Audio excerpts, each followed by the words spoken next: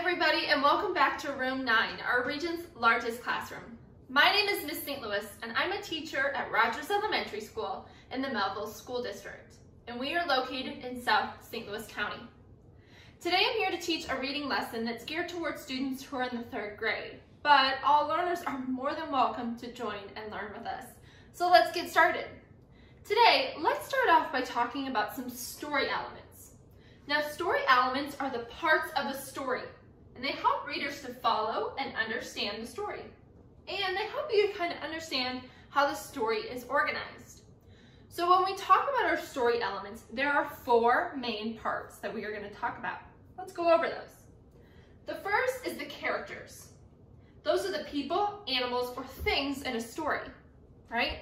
They're who that story is about, the things that are making those actions. Then we have our setting. A setting is where and when a story takes place. So that's super important to remember. There are always 2 parts to a story. Where is it happening and when? What time, right? Some stories happen in the past, some stories happen in the future, and some even happen in the present time. So that's something that's important to know. Next, we have the problem. Problems are the conflict or challenges in the story, right? So something that's gone wrong, there's some sort of issue that our character is going to try and solve. And that brings us to our solution. And that is how the problem is fixed or solved, right? Our character is going on this journey to solve their problem and find a solution. Now this week, we are going to focus deep into characters. That's what we're going to talk about all week. So let's take a closer look at our characters. Okay. Characters. They're the people, animals, creatures, or things in a story, right? So we can have people, right? You could have a story about 2 best friends. You can have a story about animals, right? Maybe you read a story about a giraffe. You can read a story about creatures, right? Monsters. Or you could read a story about things, crayons, rocks, anything you can think of. Now, characters have a few things we know about them. They have actions, things that they do. They have looks, right? How do they look? What do they dress like? They have thoughts, right? They're thinking just like we are. They have their words, right? Sometimes we refer to that as dialogue. What do they say? And they also have feelings, right? The things that they feel inside. Now, these pieces of a character, those are character traits, things that we know about them. So if we dive a little bit even further into a character, we have those traits, and they describe what a character is like on both the inside and the outside. So it's important to remember that when we are discussing a character, there's those 2 parts. What we see on the outside, which we call physical traits, and what we can't really see on the inside, and we have to refer to and infer, those are the personality traits. So, first we have those physical traits of a character. They're the outside traits that can be seen or described in pictures or text, right? So for example, Lucy has short hair, she is short, she's wearing a dress.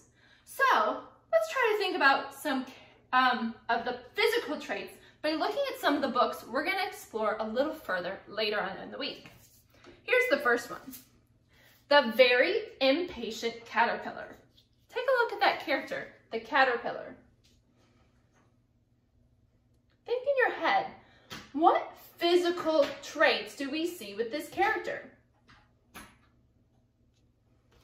So if I'm looking at him, he's small, right? He's a caterpillar, he's a bug, right? So I can describe his size.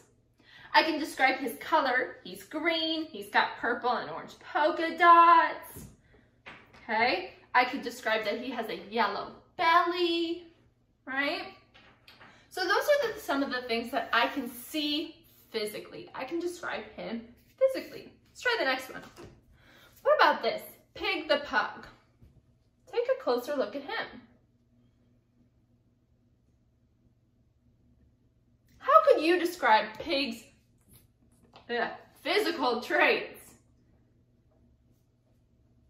Right, he's small, he's a dog. Yeah, maybe he's fat or large. He has big eyes. He's white with brown. So we're describing how he looks. Let's try the last one. The squirrels who squabbled. Take a look at that. How could we describe their physical traits? They're red and orange. They have yellow eyes. They're tall, right? That's how we can describe how they physically look. Now, the other type of traits we have are personality traits. Those are the inside traits that are inferred by actions and dialogue. So infer means that we look at the clues that we get from the text and the picture, and we draw a conclusion, right? We're kind of making an educated guess based on what we know and our schema. Now, schema is all the information we have in our brain, right? As we live and go through our life, we are gathering information. And so we can use that to help us make those educated guesses, all right? And we can guess about things like actions, dialogue, thoughts, and attitudes. All of those help us to make those guesses. So for example, Lucy is very confident, right? She raised her hand in the air and declared, "I know the answer," right? So she's confident in her answer. She's got her hand up and she knows because she made that declaration. So using that dialogue, we were able to infer that she is confident. Now, just by looking at the pictures of some of these guys, we might not be able to make a lot of inferences about their personality traits because we haven't read the books yet. We don't know a lot about them. So we'll have to take that and learn about them a little bit more as we read those books later on in the week. But let's do a little trial. I have some little quotes for books that you're going to help me to use. So when we're inferring those personality traits, we can use dialogue, feelings, thoughts, and actions to help us. So let's try and figure out which of these is going to help us. Here's my first excerpt from a book. "This is how we're going to split the work," Daniela said sternly. "I'll work on the poster while you two work on what we're going to say for the presentation." Do you think we're going to use dialogue, feelings, thoughts, or actions here? That's right, we're going to use dialogue because Daniela is saying something, right? What do you think about Daniela? Let me read that one more time, and I want you to think, what kind of person is Daniela? "This is how we're going to split the work," Daniela said sternly. "I'll work on the poster while you two work on what we're going to say for the presentation." So I'm thinking about what she said, and even how she said it. What kind of person do you think she is? Yeah, maybe a little bit bossy, right? She said it sternly, right? She wants to be that leader. So maybe she enjoys being a leader. She likes being in charge, right? We know that when people, right, are in those kinds of roles where they're in charge, they say things a little sternly. They tell people what to do. So there we are, applying a little bit of our schema to our knowledge. Let's try another one. Brandon glanced at his math assignment and sighed. It would take too long to do these 5-story problems. He quickly scribbled some random numbers on the lines and slammed his book shut. Done. Do you think we're going to talk about his feelings, his thoughts, or his actions?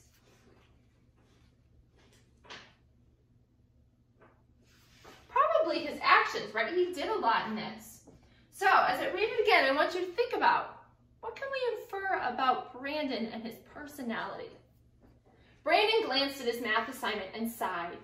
It would take too long to do these 5-story problems. He quickly scribbled some random numbers on the lines and slammed his book shut. Done. What kind of person do you think Brandon is? Yeah, maybe he's a little lazy, right? He just wanted to throw something down on the paper and be done with it. Maybe he's stuck, right? Maybe he doesn't know what to do, so he was just over it. Okay? What else? Maybe he's frustrated, right? He doesn't know what to do, okay? And we can use our own schema, right? All of us at some point have maybe felt a little frustrated or a little stuck by something that we were learning, and we were kind of frustrated and we just wanted to give up, okay? So we're using that schema, our knowledge about ourselves and things that we already know about to help figure out what Brandon's personality traits are. Let's try another one. When Seth saw the pile of junk, a feeling of excitement bubbled up inside him. He couldn't wait to begin building the object he was imagining. What do you think we're going to use? Feelings or thoughts? Very good. It's feelings, right? We've got a lot of feelings. So as I read this one more time, I want you to be thinking about what kind of person is Seth? What are his personality traits? When Seth saw the pile of junk, a feeling of excitement bubbled up inside of him. He couldn't wait to begin building the object he was imagining. What do you think about Seth? Yeah, he's kind of creative, right? He's building something, so we might think that he's creative. Very good. What else? Yeah, he's happy, right? He's got these feelings, this bubbling of excitement, so he's happy. He's excited about things that are happening, right? You might have experienced some of these feelings before when you're doing something that you really love. You feel those bubbles of excitement, and you can relate that to how you were feeling when you felt that.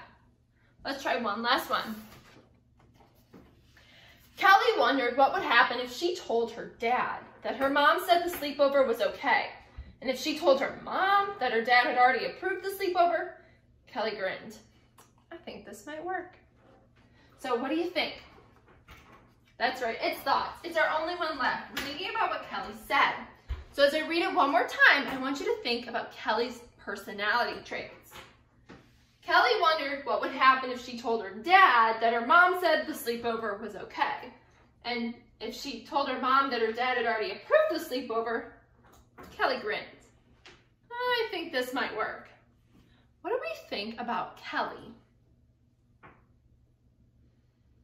Oh, she's a little tricky, right? She's playing a trick on her mom and dad, right? She's trying to be a little tricky. What else? Yeah, maybe she's not really following those directions, right?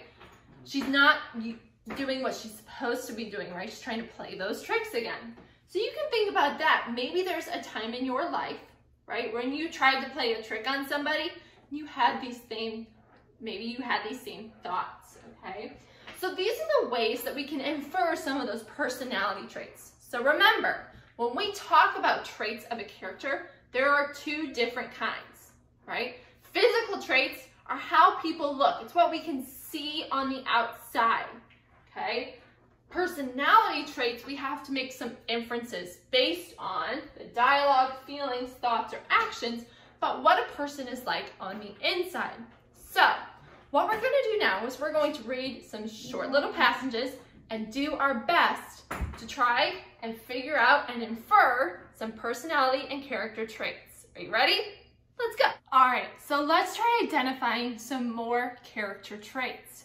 We're going to start with those physical traits. So we're going to look at some pictures of some characters in some books and try and identify those physical characteristics. Remember, those are outside traits that can be seen or described based on the pictures or text. Today, we're going to focus on pictures. So, first, we're going to look at the book, The Lion and the Mouse. Let's look at this lion right here. What words can you use to describe the lion? Good, he's big. He has a yellow mane, a brown body. He has orange eyes. He might be furry, right? He might be very soft. Now look at the mouse. You see him? What do you notice about the mouse? How could you describe him?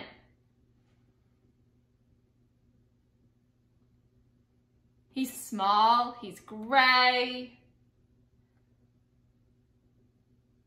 has pink toes, right? He might be soft, right? So those are some great words to describe him. Let's try another one. Here's the book, Dragons versus Dinos. Look at this dinosaur here. How could you describe that dinosaur?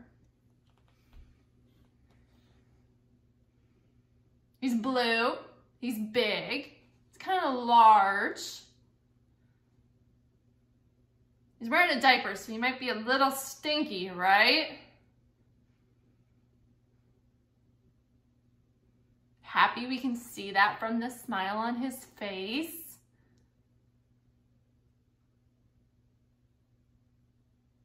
Right. Maybe he's a baby, so we can describe his age, right? He's wearing that diaper. Very good. Let's try another one. This is Pa Jingle Bob and the fastest knitter in the West. So let's look at Pa Jingle Bob. What do you notice about him? He's a man, right? He's kind of big, right? He looks very tall, large. He's got a red nose.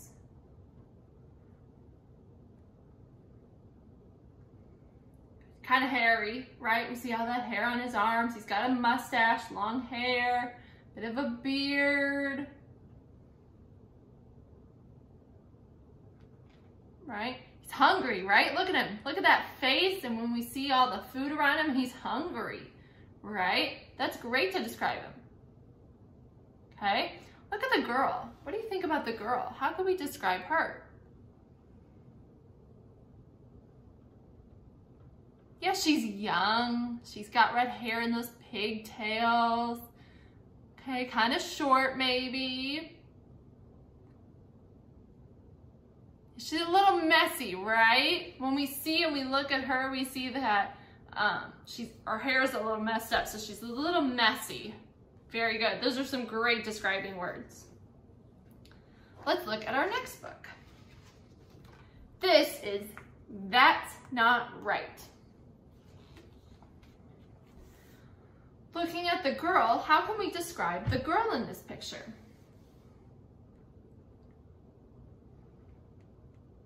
Good, she's got that orange-red hair. She's got rosy cheeks.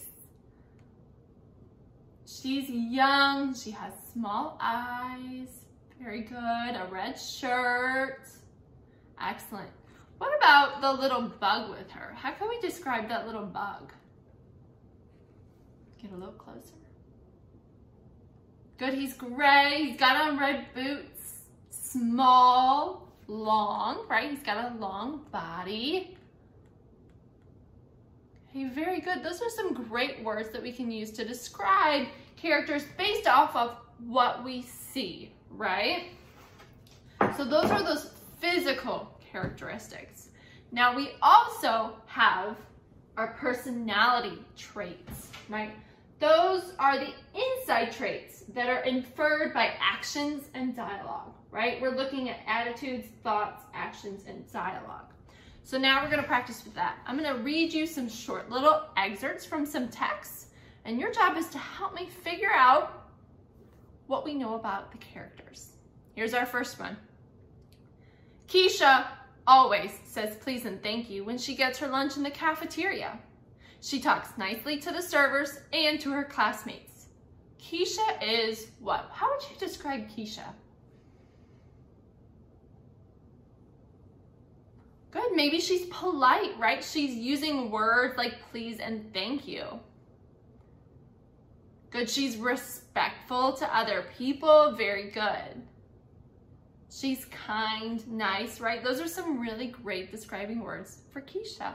Excellent. All right, next. Allie is always telling her friends what to do. She tells them what games to play and what color crayons to use. How would you describe Allie?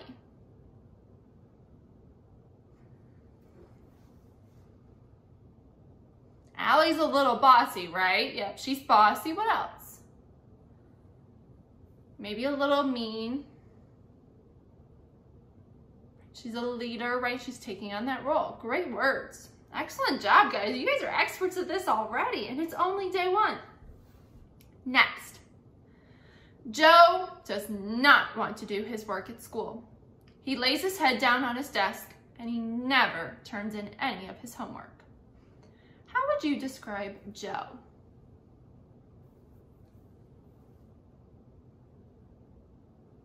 Lazy, right? He's not doing anything. What else? Maybe he's tired, right? He puts his head down. And you put your head down when you're tired, so maybe he's tired.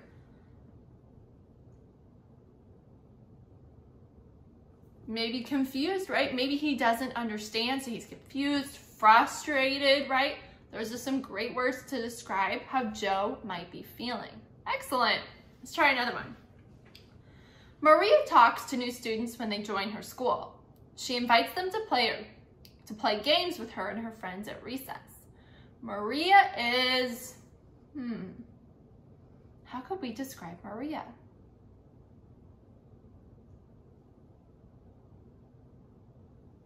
Very good. She's kind, she's respectful, she's helpful, right? Those are some great words. She's friendly, caring, all great words, right? Maria is the type of person you would want to meet if you were new at your school.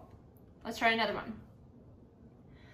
Jamal says yes, ma'am, when his teacher asks him to do something. And he waits his turn to talk. What do you know about Jamal?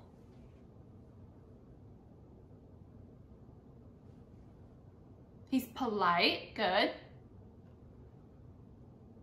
Patient, he's waiting, very good. Kind, respectful, all great words to describe Jamal. All right. Next, John didn't do his homework this week. And when his teacher collected the homework on Friday, John told her his baby brother ripped it up. What do we know about John based on this little excerpt?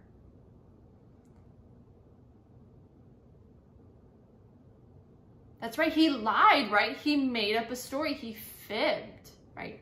He was not honest, he was dishonest. Very good.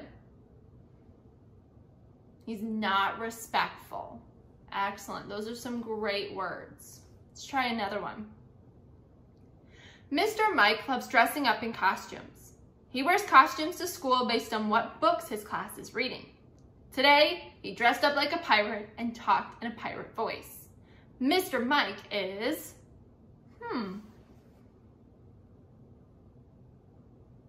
funny, silly, creative, fun, right? Those are all really great words to describe that teacher. Excellent.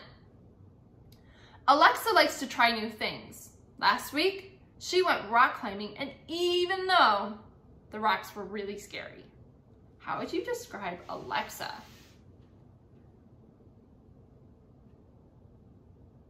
Yeah, brave, right? She did something that's really scary. I don't know if I would do that. Confident, exciting, happy, right? Those are some great words to describe Alexa. All right. We'll try 2 more. Lana does not like to talk in class. She doesn't raise her hand because she's afraid she's going to get the answer wrong. How would you describe Lana?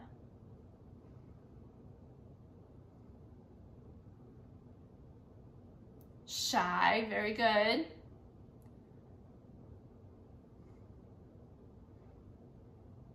Yeah, maybe she's not confident.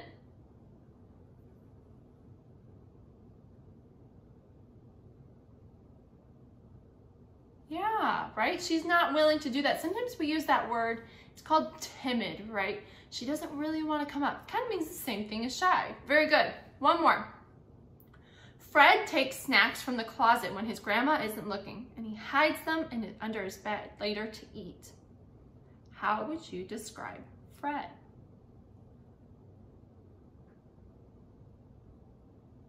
sneaky, dishonest, hungry, greedy. Those are some great words we can use to describe him. So as you can see, just based off of text, right, what I was reading to you, we can infer some things about these characters, right? We're using the words as reference, but we're also using our schema, right? That knowledge that we have inside of our brain, whether that's because we've already read a similar book, right? We've watched a movie where something similar happens, right? Or we've experienced it for ourselves. We keep those memories and start to relate them to how certain things are. So if someone's really nice, we know what that's like because we've experienced it for ourselves.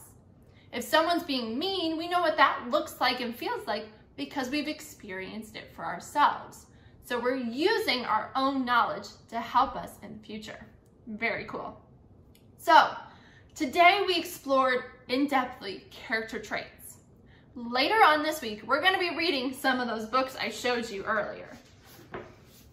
The Very Impatient Caterpillar, Pig the Pug, one of my favorites, and The Squirrels Who Squabbled. We're going to read these books and learn a little bit more about the characters in them and do a little bit of our own identifying their character traits, both those physical traits that we see on the outside and their personality traits, how they are on the inside. So we're gonna get to take the knowledge we learned today and apply it to some real life books.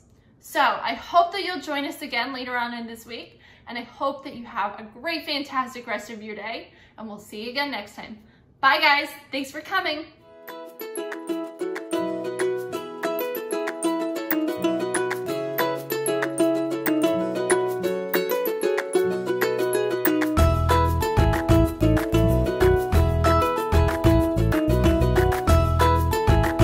Teaching in Room 9 is made possible with support of Bank of America, Dana Brown Charitable Trust, Emerson, and viewers like you.